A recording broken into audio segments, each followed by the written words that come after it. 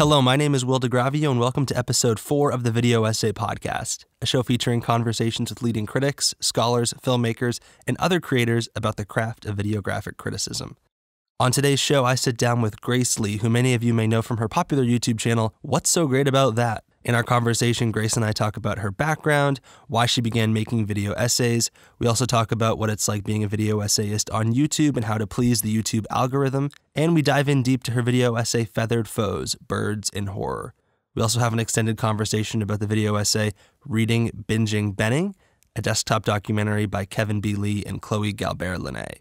Before we get to my conversation with Grace, I'd like to first act as a kind of newscaster. As I mentioned before, I want this opening portion of the show to include news and notes from the world of video essays, upcoming publications. If you're soliciting video essays for film festivals or a publication or perhaps just a conference in the near future, I want to know about it and I want to be able to share it with our listeners. So please go to thevideoessay.com/connect and fill out a form and let me know what's going on, or if it's easier, shoot me an email with some information. I really want this show to be a resource for folks who are interested in watching and learning more about video essays, so please let me know and fill out the form. The first piece of news is that the academic journal In Transition will be releasing a new issue at the end of this week. For those unfamiliar, In Transition is the first academic journal of videographic criticism. You can access the new issue by going to mediacommons.org/intransition. The second piece of information is that on October 12th at the Birkbeck Institute of the Moving Image in London will be a free event titled Repetition and Variation: Video Essays as Comparative Film and TV Studies Methodologies. This event will be a screening and symposium on videographic criticism and will feature the work of several leading video essayists who will be there in person. I will actually be moving to the United Kingdom on October 1st to begin graduate school, so I'm going to come down and attend the event. So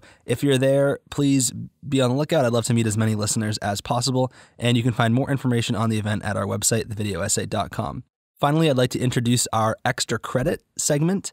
Last week, I asked our Twitter followers to share with me video essays that they've published in the last few months. And what I've done is I've rounded up all of those tweets into a single Twitter thread, and I've shared it on our website and on Twitter, and I'm calling this segment, as I've said, Extra Credit. So there's additional viewing that you all can watch to support the work of your fellow video essayists. I'd like to give a special shout out to Adrian Martin and Christina Alvarez Lopez's video essay series Thinking Machine in Filmcrant. When I posted asking for updates from the world of video essays, Adrian commented and remarked that he read recently that the most notable video essayists were operating in the United States and that the few who are operating outside of the United States seem to only be academics. So I'd like to share this series to correct the record on that and say that there are, in fact, notable examples being produced outside of the US by non-academics. And now, here's our interview with Grace Lee. Oh, yesterday evening I saw a man standing alone, broken and sad.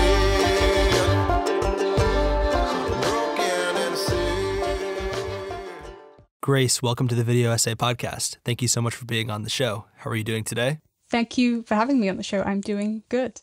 My first question is a fairly straightforward one, and that is, can you please tell us a little bit about yourself? I think because you are probably primarily known as What's So Great About That and not Grace Lee, that some folks may not be familiar with your background and are probably interested to know how you came to making video essays. So what is the origin story and what got you interested in creating this kind of work? See, it's kind of a long, multifaceted story.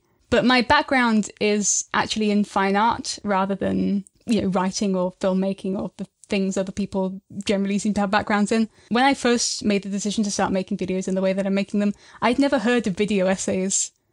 I certainly didn't know how popular they were. And I feel like if I'd known that, I maybe wouldn't, I'd have like, the world doesn't need another video essayist, I'll do something else.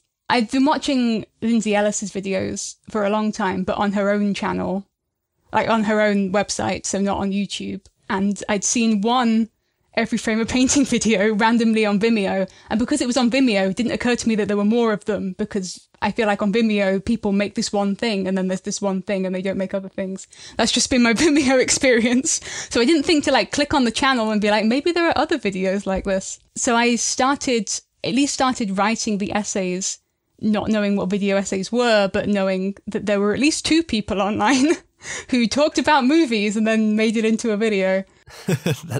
That's so great. I love that origin story. And so to take that one step further, I'm wondering if you could tell me, what is it that specifically prompted you to start making this kind of work on your own? It was my final year of university, and I was doing my dissertation and suddenly realized I wasn't going to have a reason to write essays anymore.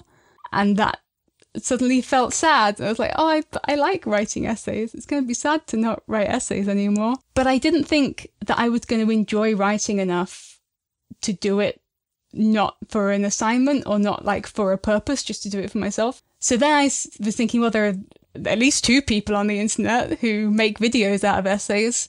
Maybe I could do that. And I'd been really into video editing before, and I used to make fan videos, but it wasn't something that I felt like I could justify now, probably because you can't make money out of it. And it feels like the only things that are worth doing are things you can monetize. Thanks, capitalism. So this seemed like a more justifiable use of video editing time. And I thought, well, I can combine video editing and essay writing, and maybe these are monetizable skills that I could use to get a job at some point. So really, I started making the videos as a kind of portfolio to hopefully get either editing or writing work. And I wrote 4 or 5 essays before making them into a video, just to see if I was going to hate the writing process, because I thought I would. I was very surprised to find that, hey, actually I do like writing, and that was why I wanted to do it. Who knew? That's so awesome that fan videos were kind of the precursor to your video essays. What kind of fan videos specifically were you making? Mostly with Disney films. I did do some with anime. Anime seems to be like AMVs, anime music videos, were where all the cool kids were. And I made some with anime, but they're mostly with Disney films. I had a foray into the X-Files at one point. That was my fan video channel. It was Disney and the X-Files. That's so awesome. That sounds pretty great to me. And so how does your background making fan videos influence you as you work and create video essays today?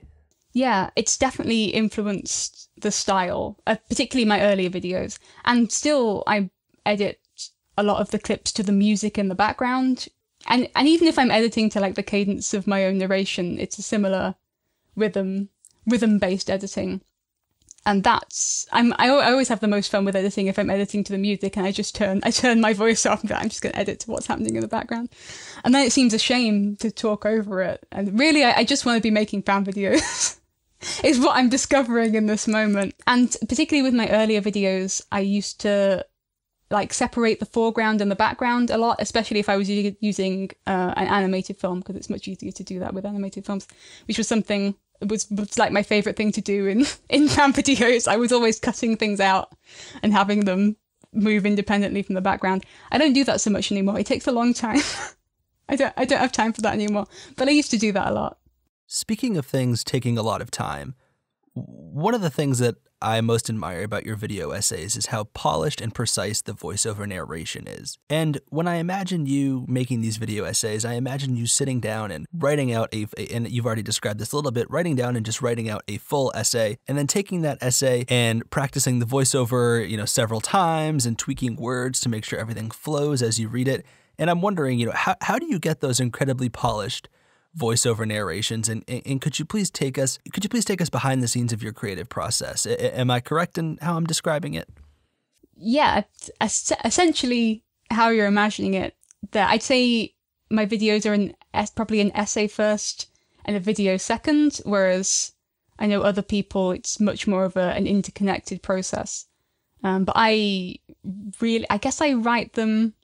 I think it means that sometimes there's a lot going on in my videos, and maybe too much frequently, because I write them to be an essay and then I add the video on top of that, and it's like, oh, there's a lot going on here. So it's like I treat every part of the process as its own thing. So I want to make the essay to a certain standard as if it was just being read, and then the voiceover to a certain standard as if it was just being heard, and then the video to a standard as if it was just being watched, and then I put them all together. And I think sometimes it's too much, but I can't stop myself. But generally, I don't necessarily know what's going to be on screen when I'm writing it. There are sometimes I think I'm writing this a certain way because I know there's this clip that I want to have them like interplay in a certain way. But mostly it's, if I find something that works while I'm editing, that's just luck. I've had people comment being like, wow, you must like do a lot of rough drafts and edits on these videos because you've matched clips so well to what you're saying. It's like, it's just luck.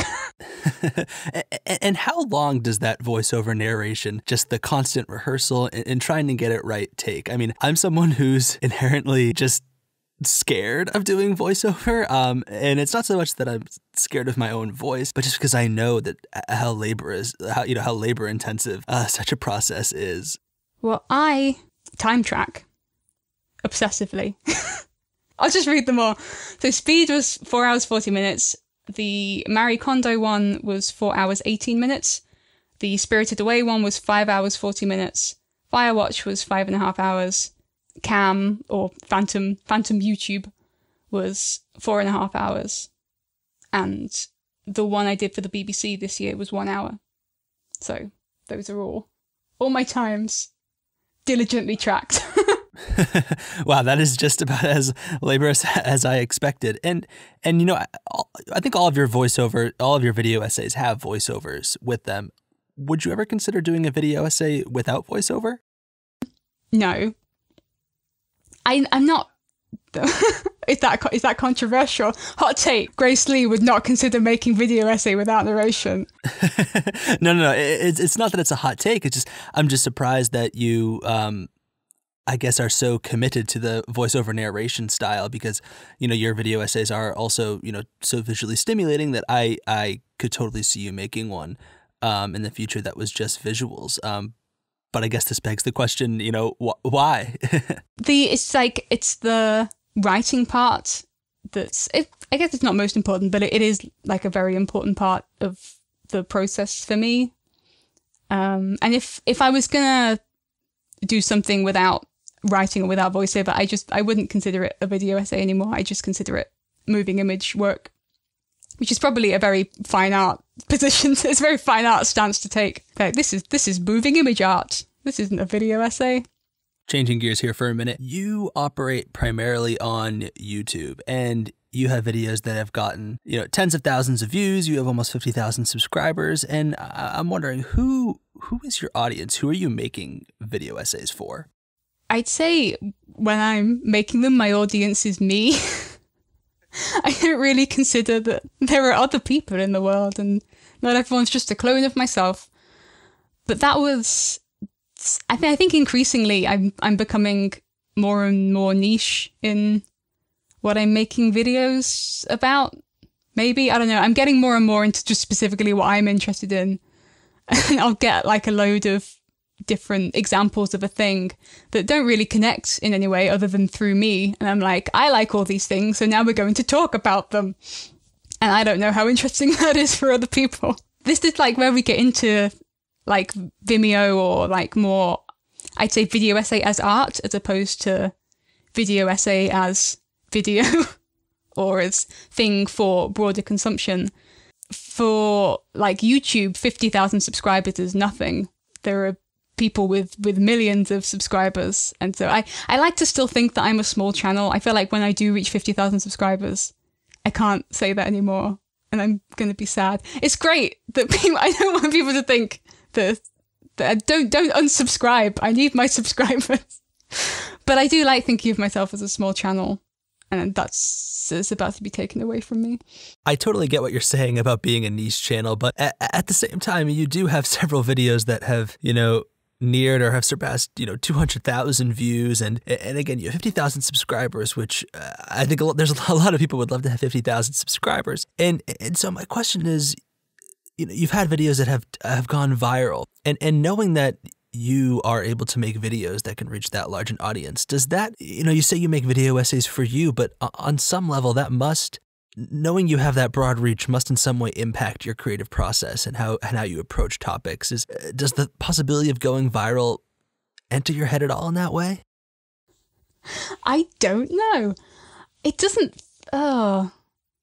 it's when, so like the video I did about Marie Kondo and objects and digital culture is like the most viral I've ever gone, and was a complete surprise, because like it's not currently my most viewed video, because that's the Over the Garden Wall video, but that happened, like that video is nearly 2 years old now, and that happened over a much longer period of time, whereas the Marie Kondo video was like, I think got like 200,000 views in 3 weeks, which was insane. Of the 3 guests that I've had on this podcast, you are the only one that operates primarily on YouTube.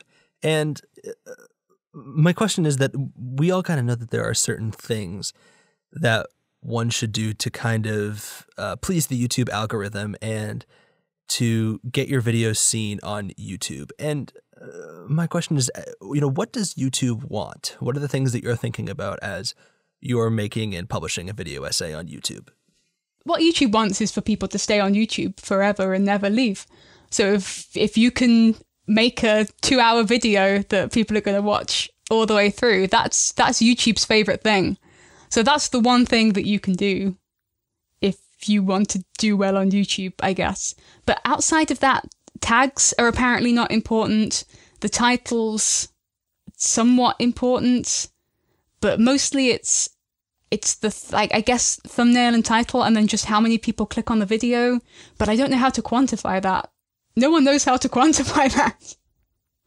So YouTube seems to just randomly be like, oh, let's try this video, and then if people click on it, it'll show it to more people. I don't know. I did a video for the BBC a few months ago, and they're really on the opposite train. And I think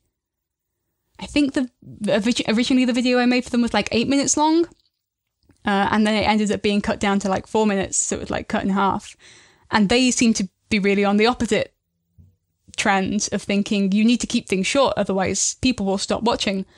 But from what every YouTuber has said, and from what I see in my analytics, people will watch the same percentage of a video no matter how long it is. It's like consistently every video I've made, from the shortest one is like 8 minutes, I think, or 7 minutes.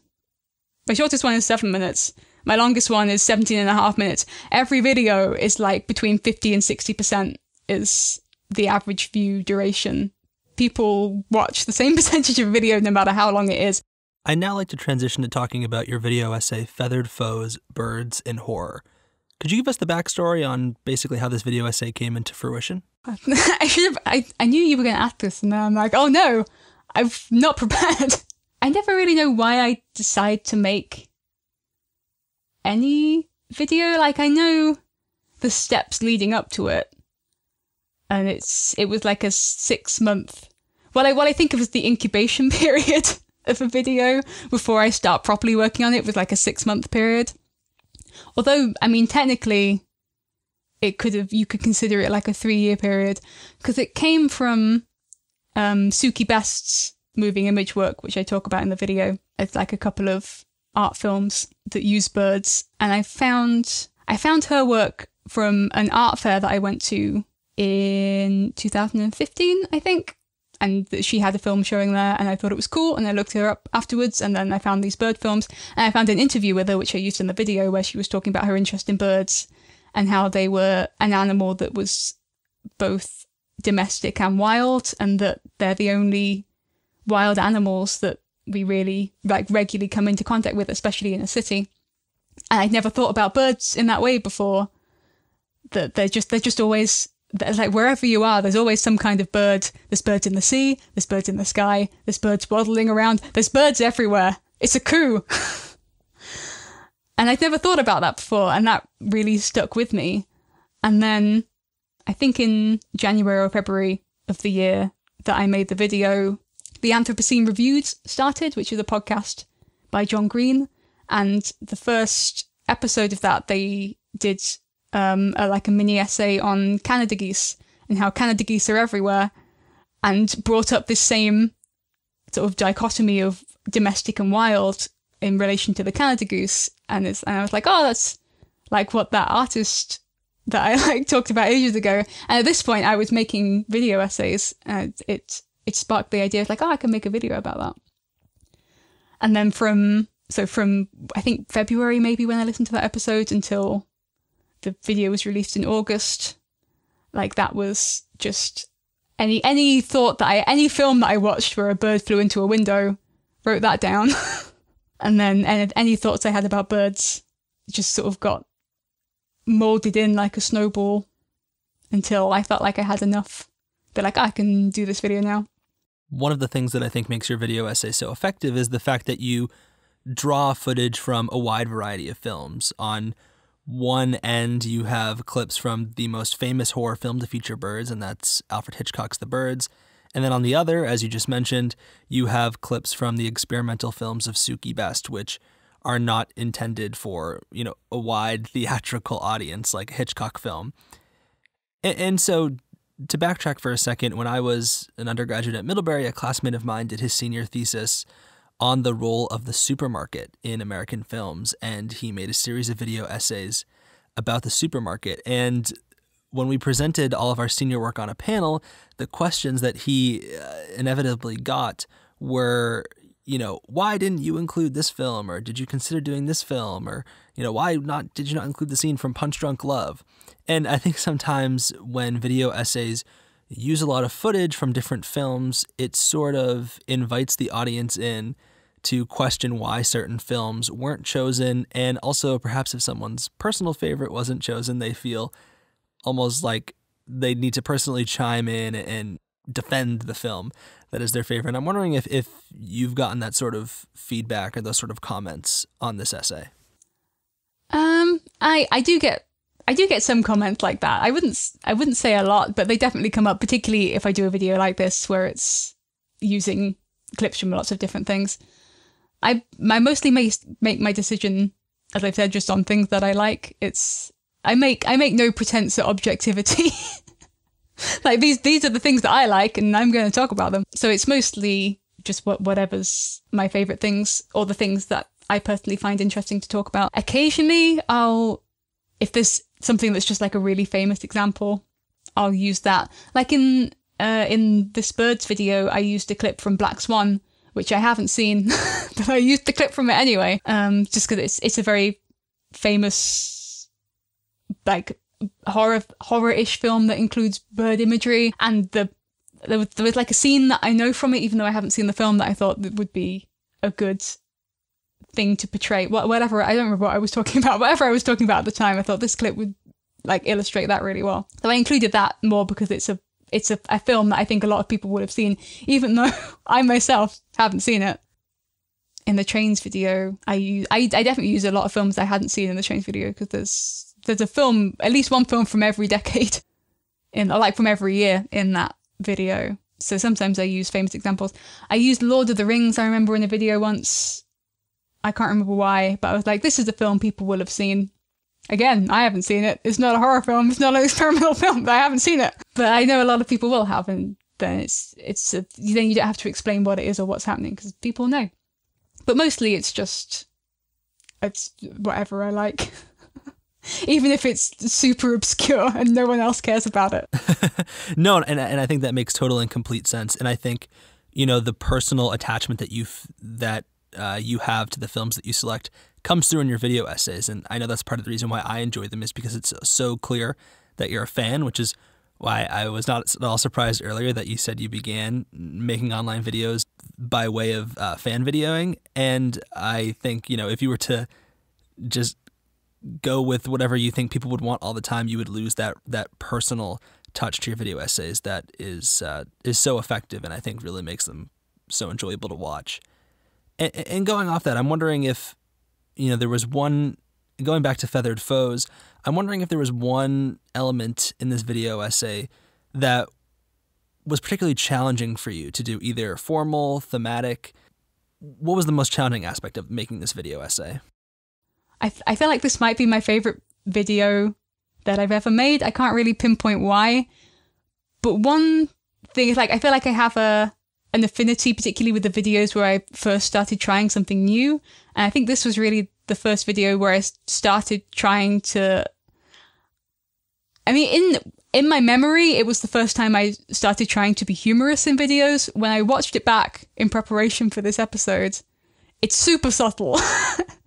I don't know if I can claim that any of this is humorous, but it's not entirely serious, which was the start of a shift that then progressed, and I tried to include more and more, like a more personalized kind of tone, or a more humorous kind of tone in the videos. And it started with this video. I think when I had the idea to use a clip from Crazy Ex-Girlfriend that I used at the start, where she goes, "Ah, a bird!" And because that was using something from comedy, it was in the introduction, it was like a way in to be like, I'm going to try and be funny again. to little success, as I realise now. But it was the start of something. But that's probably the main thing that I struggle with, or have consistently struggled with since that point, is trying to introduce humour into the videos, which I want to do mostly because it is hard, and it makes it's probably the most challenging thing that I find in writing, is to either make things humorous, and I would say humorous rather than funny, because I feel safer. I feel like I can claim things are humorous, and people can't go, "That's not funny." I'm like, "I didn't say funny, I said humorous." It counts. Or to just make things entertaining is... I don't know if that's like the most challenging thing for any writer, but it's definitely the most challenging thing for me, and therefore the most exciting thing to try and do with writing.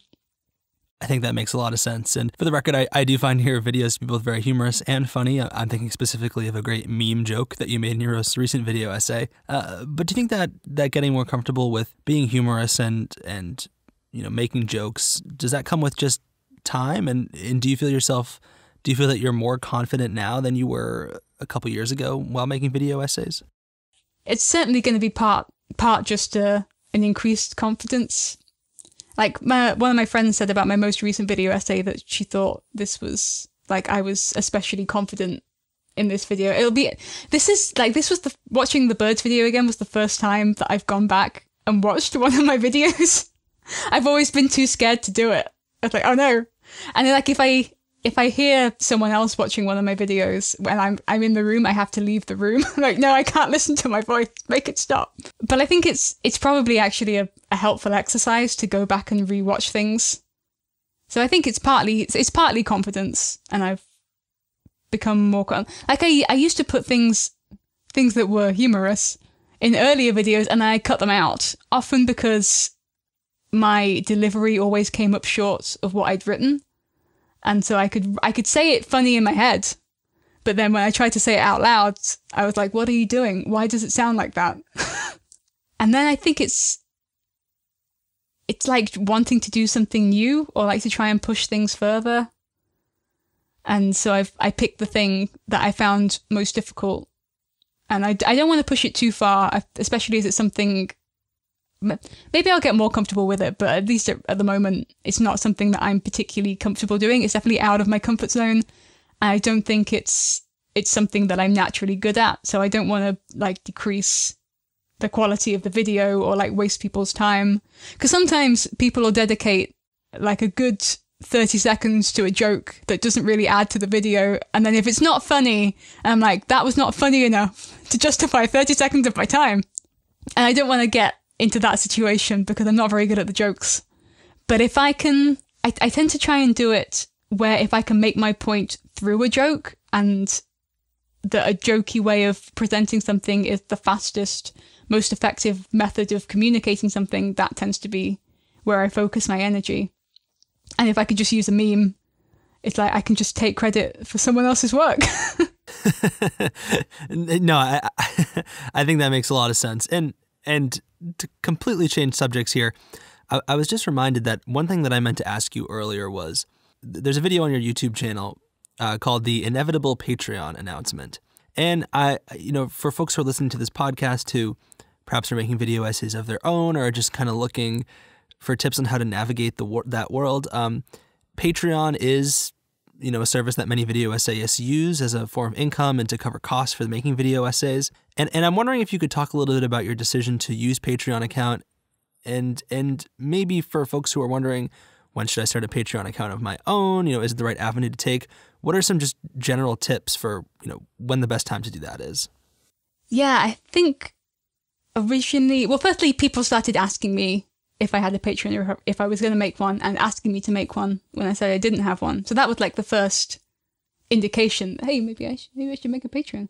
So I told myself, if I reached 10,000 subscribers, I'd make a Patreon. And then I reached 10,000 subscribers and I still didn't feel comfortable making a Patreon. So I think I'd maybe reached 15,000 subscribers. It was like a few months after I actually reached 10,000 that I thought it was more my own insecurities that were holding me back from doing it. And I thought, I'm just going to do it.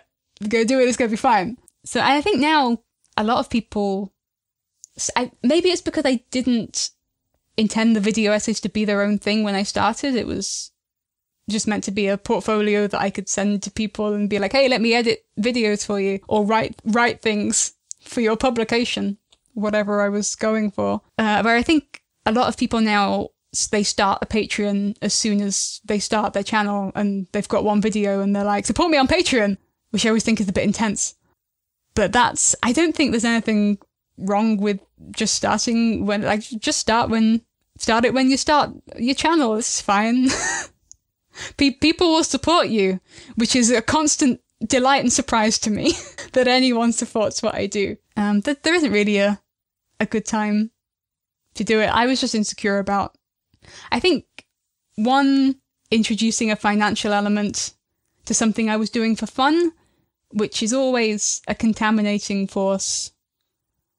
And I think it makes me, like, it hasn't really affected what I do or how I do them, apart from maybe allowing me to feel like I can spend longer on the videos, which is a good and bad thing, depending on how you look at it. Now that I release a video like every 2 months, it's just getting longer and longer between them as I spend more and more time on them. But I don't think it's really affected what I'm doing in the videos, but it does affect, it's like, it's not a hobby anymore. It's a thing that I do for money, and, you know, combining the Patreon and AdSense money, it's like a decent amount of money. It's not minimum wage for the hours that I put into it, but it feels like a decent amount, like percentage of income now. And it was a thing that was just mine that feels like it isn't just mine anymore. And I think it's always important to have things that are just yours and aren't for public consumption. So that's always something to consider when you start a Patreon. But it's vastly outweighed by being able to have a regular, consistent income for something. And while I have a job, like a freelance job right now that I really like, and I'll do for as long as they'll hire me to do things for them, and I like having something that's outside of myself and doing something for other people and kind of working behind the scenes, I think when that inevitably ends, I might try and just like not necessarily apply for jobs and potentially wait for something to come to me if something cool comes along that I want to do, but just try and make a thing of the Patreon and of my own channel. And I wouldn't say do video essays full time, because I don't do anything full time. I'm too fractured of a person to have a career. I have like 3 different careers and I want to do them all, and I've got so many plates spinning and it's a lot. But I want to do all the things. And I think that's maybe partly being in my mid-20s and feeling like there's still a lot of life. You know, if we go on the natural human lifespan, there's still a lot of life left there. And I don't want to close any doors. So any door that I open, I'm just like propping it open with a stick as I try and keep all these other doors also open and just not let any of the doors close. Who knows what I'm going to want to do in the future. But to maybe make video essays my primary source of income in the future. We'll see how that goes. I'd now like to transition to talking about the video essay that you selected for us to talk about, and that is Kevin B. Lee and Chloé Galibert-Lainé's Reading, Binging, Benning. And my first question is pretty simple, and that is, why did you choose this video essay? Why do you find it so compelling? I particularly liked that it was so collaborative, and I've not seen another video that's as collaborative as this one is. And like I wouldn't be able to separate out who did what. And I think that's true of any collaborative video essay, but it often feels like you can separate out who does what, even if you're probably wrong. Actually, I mentioned a video that came out like yesterday on H. Bomber Guy's channel about director's cuts, and that was a collaborative video between him and Shannon Strucci. And then I saw her tweet later on saying people were assuming that he wrote it and she edited it because that's what you see in the video. And they do sort of bits to camera between themselves where she's editing stuff in real time and like cutting things out, and you see it in the video. And so people had like delineated their roles down what they saw when actually they both wrote it, they both edited it. So people will always try and, like I do with Vimeo and YouTube, segment things out. It feels more comfortable. But with this, like, you can't even try and create that kind of narrative because they're both talking. It feels like a conversation.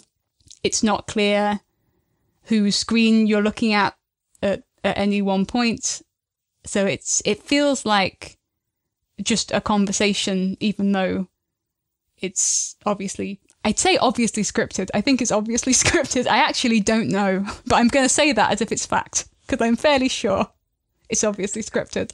So it was, I've not seen anything done in that collaborative vein. And also that it's because it's in the desktop documentary genre, which I'm not super familiar with.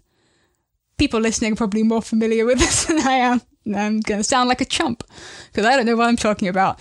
But I think it's a feature of that whole genre where you're doing, or at least at certain points appear to be doing things in real time, which is something that I find anxiety inducing. That it's like at any point I'm expecting the internet connection to break down or for things to start buffering or to accidentally close down a tab that you need and then have to navigate back to it.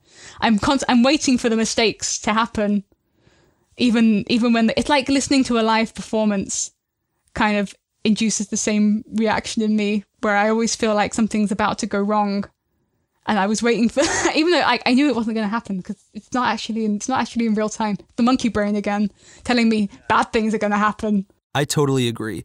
And I think there's a really brilliant way that this video essay and the desktop documentary genre in particular really just deconstructs digital culture by way of the desktop and the computer screen. Because I think, you know, if there's one thing that I most associate with my own desktop, it's control. It's the fact that I can manipulate it to do whatever I want. If I'm working on something at any point, I can go and, you know, distract my mind on Twitter or go look at a YouTube video or watch a video essay or do whatever. And by taking away that control, it really makes us play witness to what's going on the desktop screen. And it really, as you alluded to, removes any sense of comfort that we associate with our desktop. I know for me, the sight of my desktop sitting on my computer is probably one of the greatest sources of comfort in my life. And I think that's just indicative of, you know, being creatures of the internet and doing so much online. And I think in removing that comfort, removing that sense of control, it really forces us to reflect on how we consume media, how we consume video, and as this video essay is doing, how we consume cinema in the digital age. Yeah, there's a line in a podcast that I heard recently that was talking about like real-time conversation that said things were happening at the speed of life and it was making me nauseous. And that's how I feel. I think that totally encapsulates the sentiment of the video essay. And going back to one of the things that you mentioned about whether the video essay is scripted or not scripted, I agree that I think it is scripted. If it is not, apologies to Kevin and Chloe. Please let us know if we've got that wrong.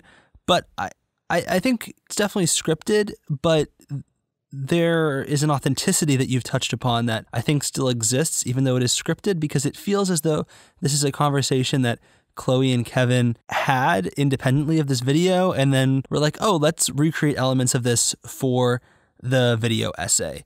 And I think that's an incredibly effective tool that they use in crafting this piece. And I'm wondering if there is one formal choice that Kevin and Chloe make in this video essay that you find particularly compelling. I have one moment in mind, and that is when Kevin goes and downloads all of the James Benning films that are available on YouTube that he can find, and he places them into iMovie.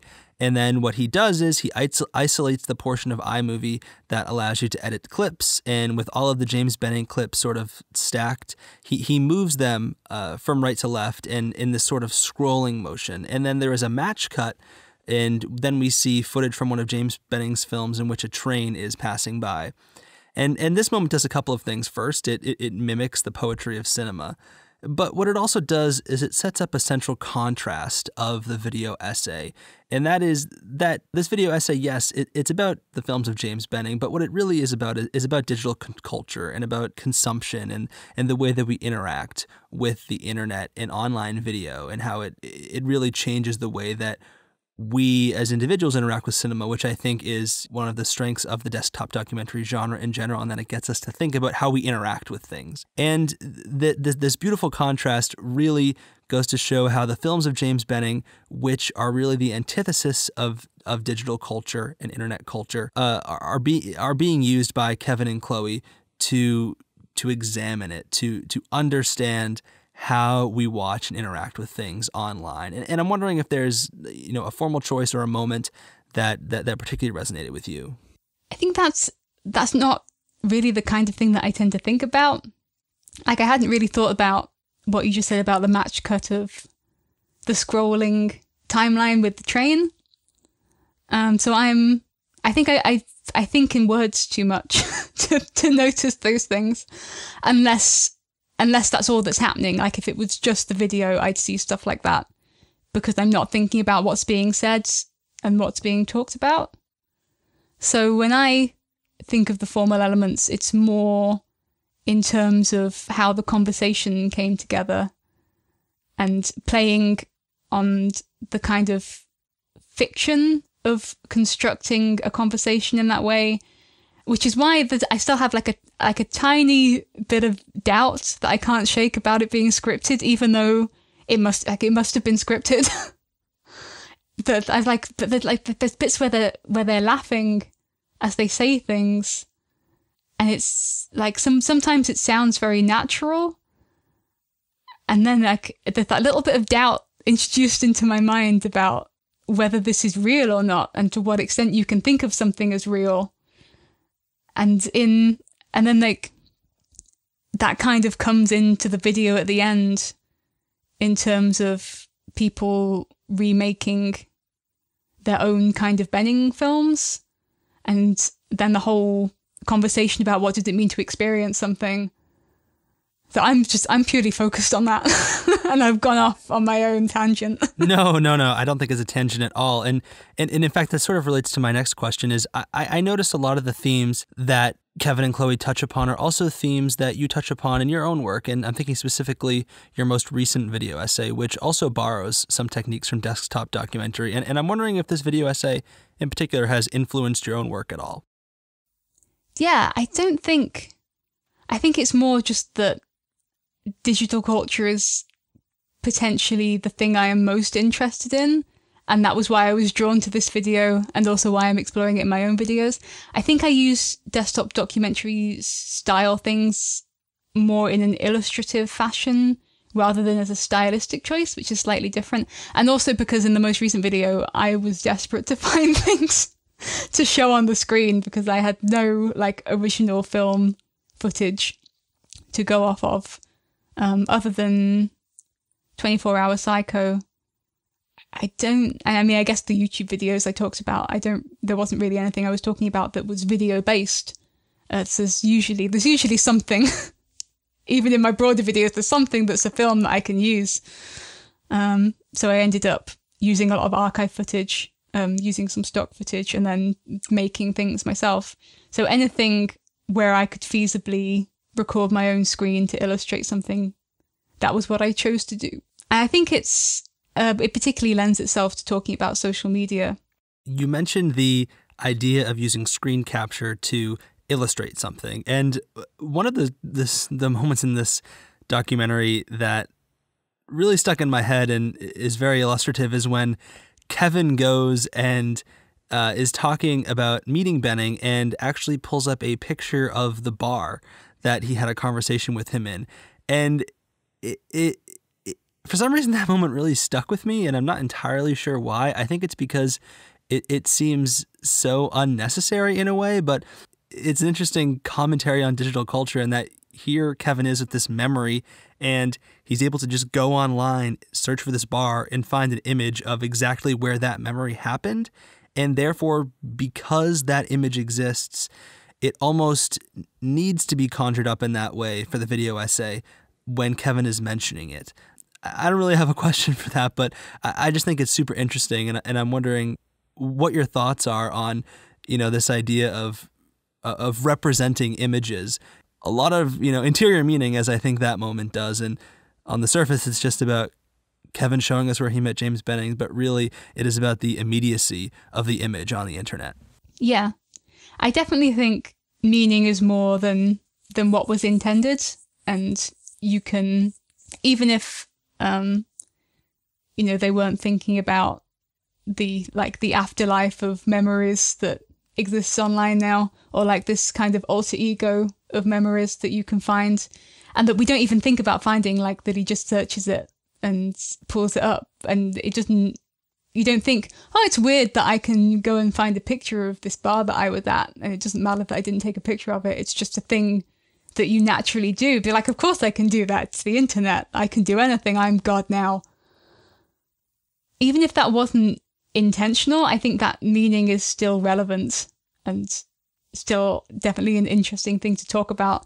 And I find that when I'm making my own videos, I think particularly because, as I talked about before, when I'm editing, all that there is the image, and so I will focus on that.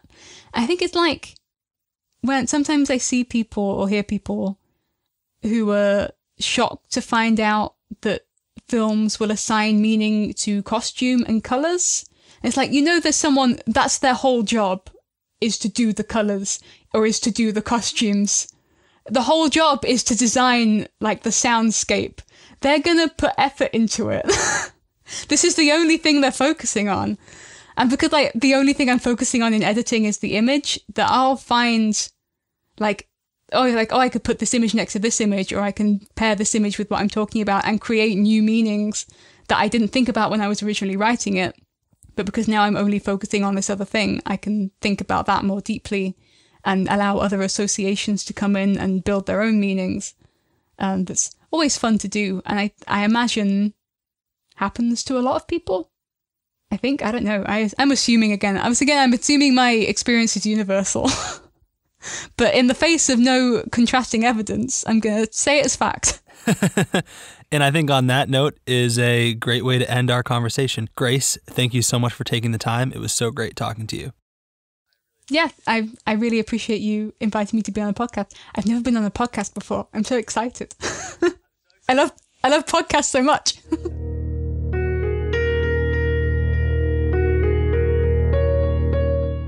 Thank you again to Grace Lee for agreeing to be a guest on the show. Grace, thank you so much for taking the time. I really, really appreciate it. And if you haven't already, please be sure to go check out Grace's YouTube channel. What's so great about that?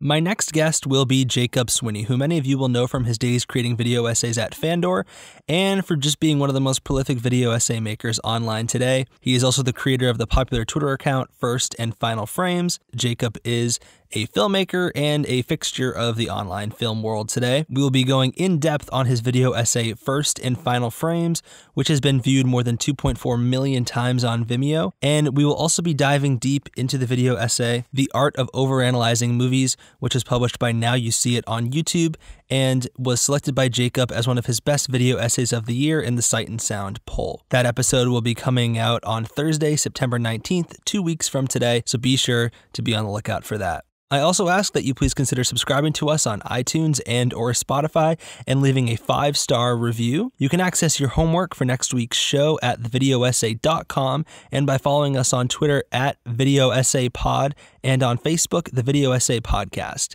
Again, be sure to do your homework before next week's show, and you can access it all at thevideoessay.com. Thank you so much, and peace out.